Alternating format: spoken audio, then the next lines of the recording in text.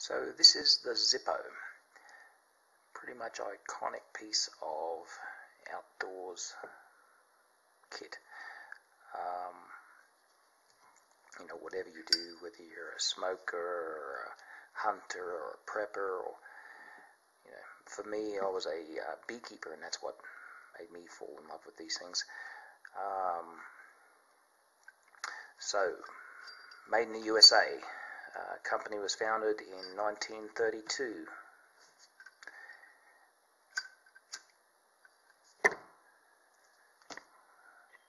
Anti-cigarette lighter. This is a brass case one. I think it's a commemorative edition thing. You know, I don't know if you can see that, on the base of it, 1932 to 1992. Company was founded in 1932, and I think the first lighters came out in 1933, and they actually became very, very popular during World War II with American, US soldiers, and have remained so ever since. This now.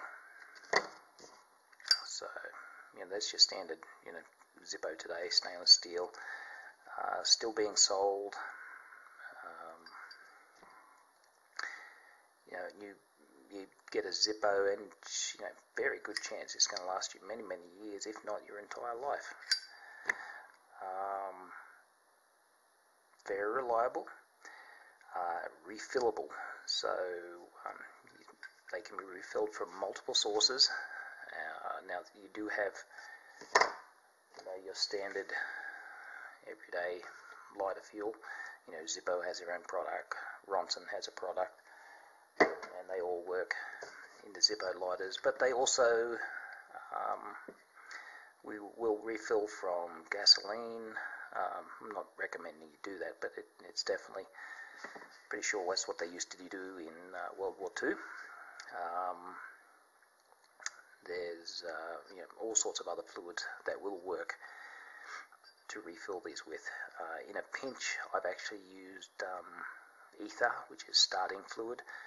It worked really well, but it doesn't last very long. So, a few hours after you fill it, it seems like it's already evaporated. But, if you need to start a fire, anything can, not anything, but a lot of things will work to fill these up with. And I'll actually go into that a bit later, show you a couple of the things that I've used.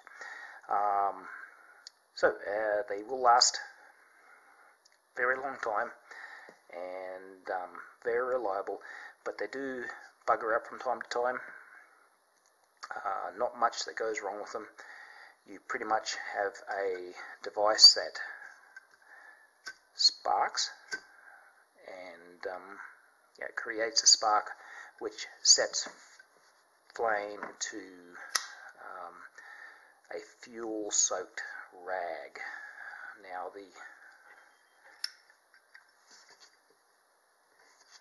pull that out. So this is that one there. So the fuel-soaked rag, whatever fuel you happen to be using, is inside the Zippo there. I'm going to pull this one apart just to show you.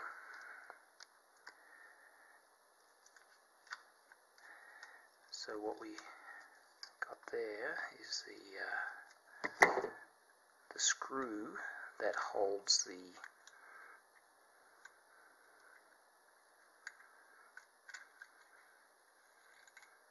so it's got a spring, it's got a little gadget thing there.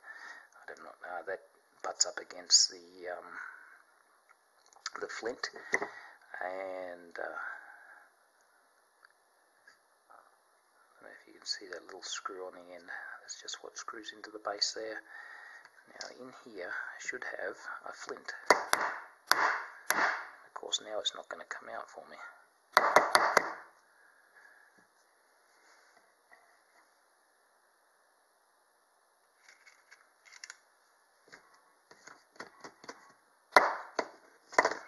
This flint's either nearly gone,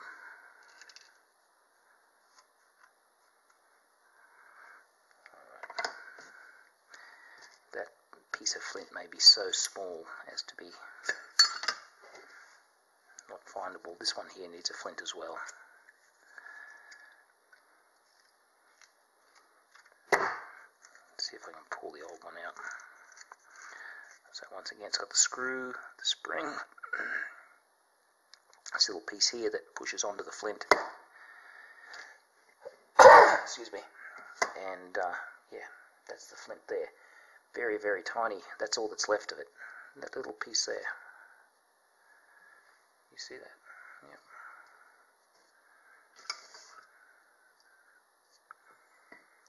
So yeah, that little piece of flint is all that's left inside that one. So I need to show you how to replace the flint.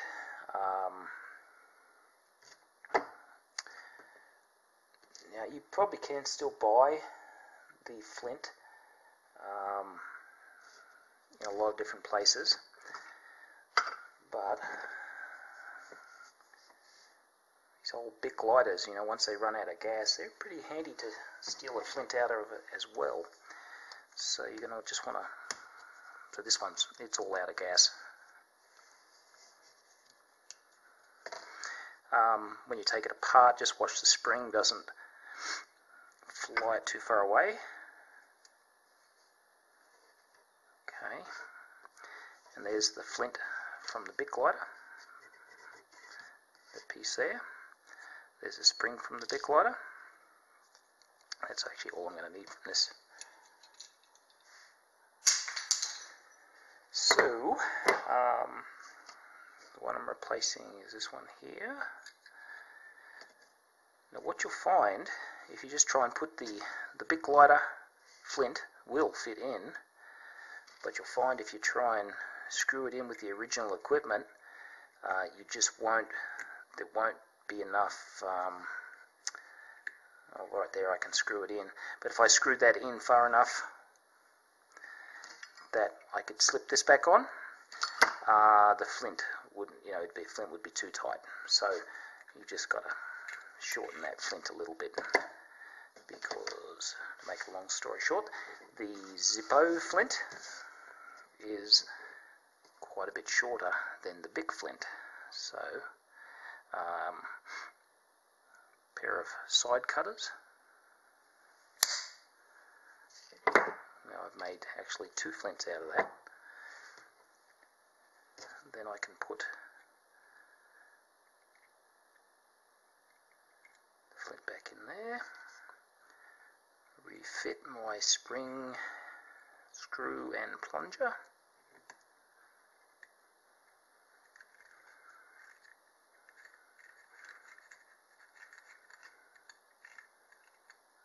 Hopefully that's enough of it.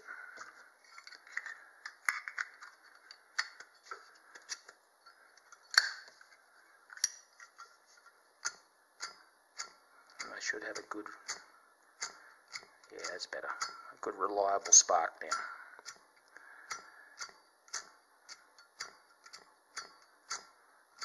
So what's this?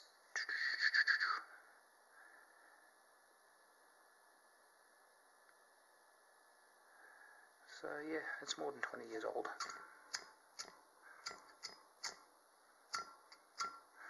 Okay, so that one I just replaced the flint in it. That's pretty easy to do. The only other thing I'll say, now if you do get into a pinch, okay, the only other thing, you know, as far as the spark is concerned,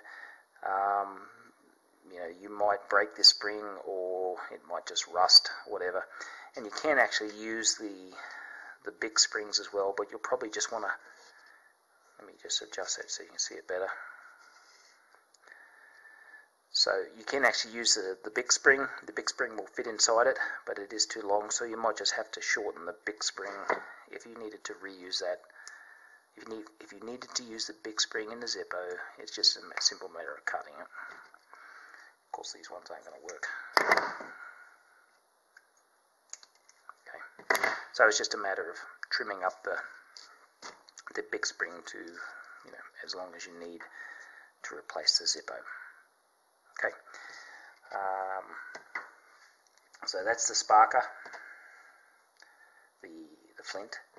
The other thing that you may want to be able to replace is the actual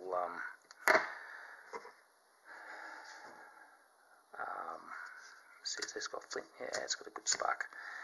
This one here. So I'm going to pull this out and show you how to adjust the wick or replace the wick if you need to. So it's just a matter of remove the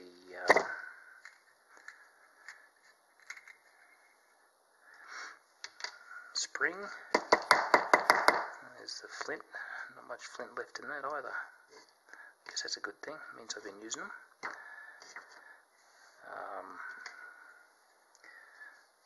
Make sure that's in the camera. So you pull off this little piece here, just like the base, and pull out all this filling. Now that filling is just cotton, basically, like cotton wool buds. If you had to find a bit more to replace.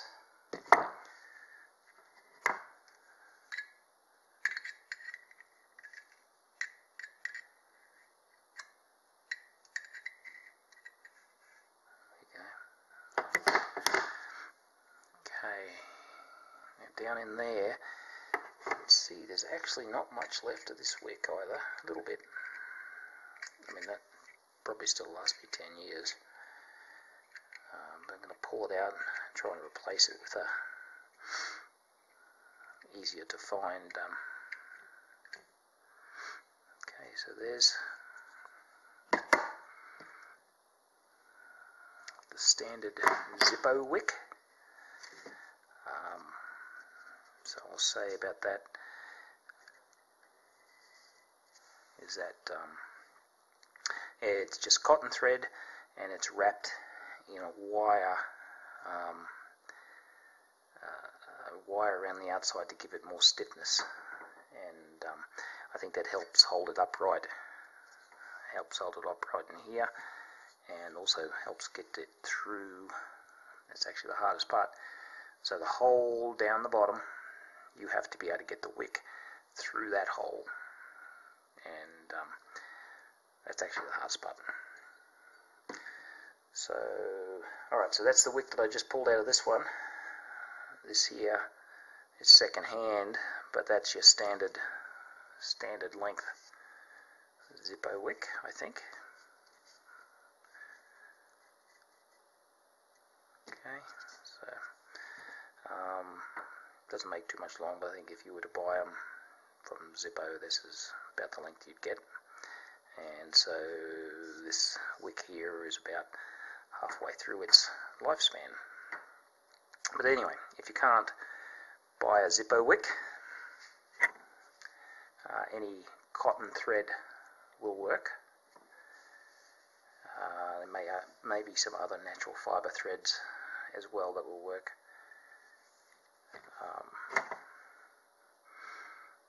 Jute may work. There's some jute twine I've seen that would probably work, but I would say cotton's probably the best.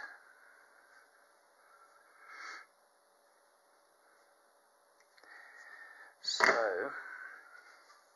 now what I'm going to use to get these wicks, these threads, through the lighter, through that hole in the lighter, you know, that little tiny hole, I've got to try and get these threads through them. It's not that easy to do, but I'm going to use a bit of copper wire from some automotive hookup wire. So I've already stripped it down with the strippers. I'm just going to pull out a thread.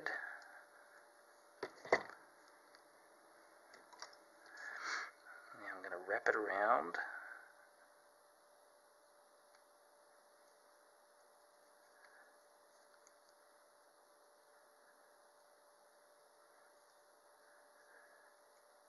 So all I'm doing is making a simple way to pull it through that tiny hole. So this splayed out piece at the end, I need to try and wrap that down if I can.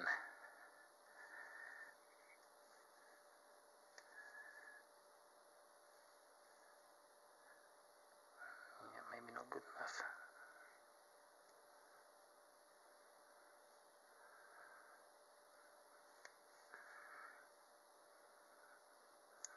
Okay, it's not pretty, but that'll probably do the job, at least for the first layer. So then I get that fine copper wire and I slide it down through this hole and I pull it up. Okay, so then the wick is now through, but so this wick is pretty thin. Now that'll work, that'll definitely work, but I want to actually put a little bit more wick through there, so I'm going to redo that with another piece of copper wire. This is going to be a little bit harder, especially trying to demonstrate it.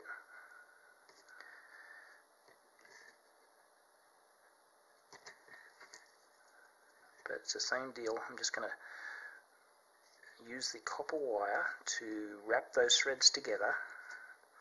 I'm just going to wrap it around and around.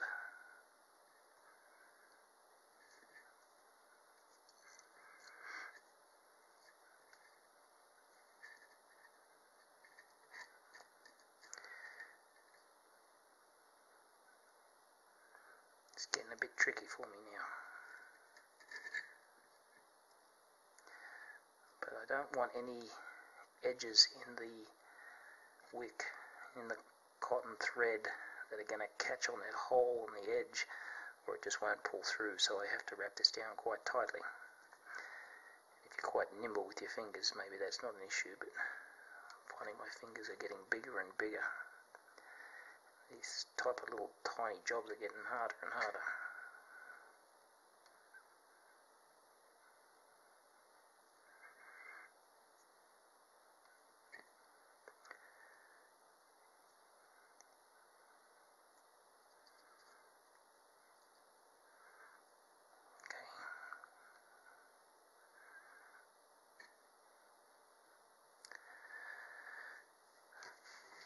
So I hope that'll be enough. So now I put two of these threads together, wrapped them with the wire, and I'm hoping I've got it wrapped tight enough that I can slip both of them through this hole. So let's pull this one back through because it slipped. And there's that. And oh, I think it's caught. Nope, it went through. So now I've got both those threads through. Okay, so I've got all this, I've got both those threads through. See, both of them joined together, thin copper wire, plenty of tail. And then all I got to do, actually all this copper thread, cotton, not copper, can just be stuffed in here. Now I'm kind of simulating that I have to repack the whole thing.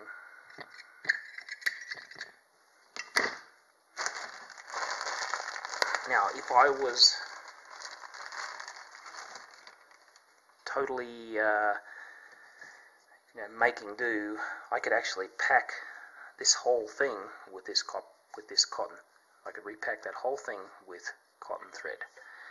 But I do have cotton wool buds, so I can pack them in there as well. And that's probably the better thing to do.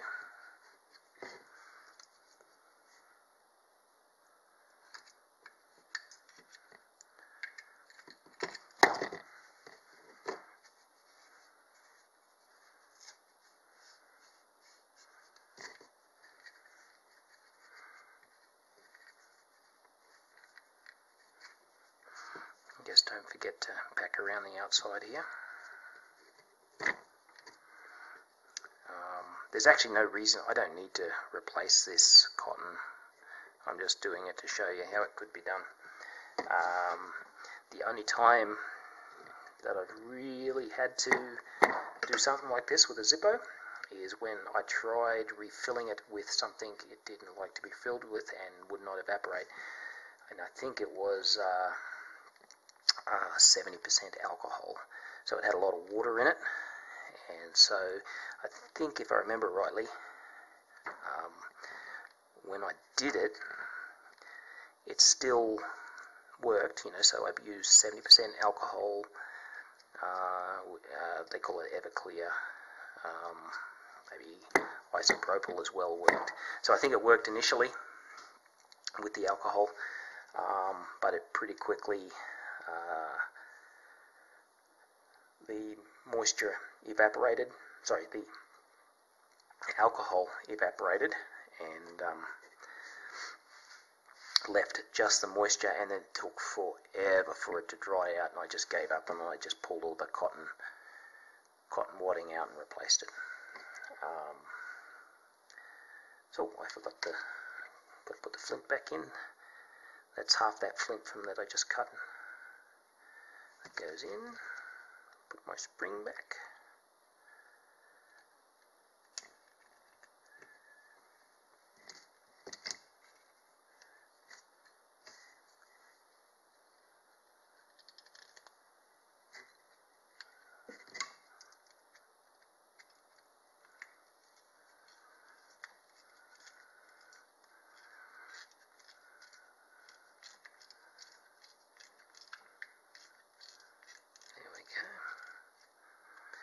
It's screwed all the way down, so that's a good sign. Let's see if it sparks. It now sparks. New flint, new cotton. So what am I going to refill it with?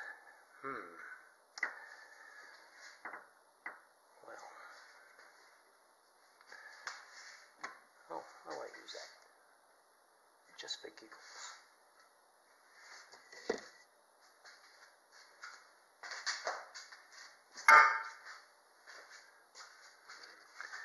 Just for giggles, so I'm going to lift up this piece here, and I'm just going to do a little spray. Now that there's starting fluid.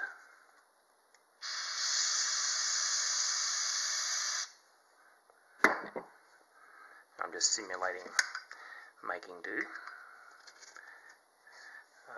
Haven't trimmed off that yet. So I'm going to trim this off.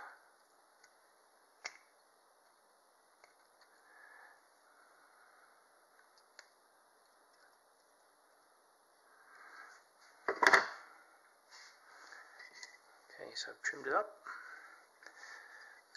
filled it, placed the wadding, and fully functional Zippo. That's actually working really good. Yeah, the starter fluid works really good, and I mentioned this before. Works really good. It just doesn't last very long. So you might fill it, and then 5 hours later it'll be out of fuel again. But your other materials that you might use to fill it with, such as your lighter fluid, I don't remember trying it. Maybe I will if I can find some. But kerosene, I believe, would work really well as well. Kerosene, gasoline, pure alcohol, such as denatured alcohol that you use for cleaning and stuff, would work. And there's probably a ton of other things too. Clean burning, if you are going to be using it in an enclosed environment, you might be interested in something that's a little more clean burning than gasoline or kerosene. But for an emergency out in the wilderness, there's a lot of things that will work to help you start a fire.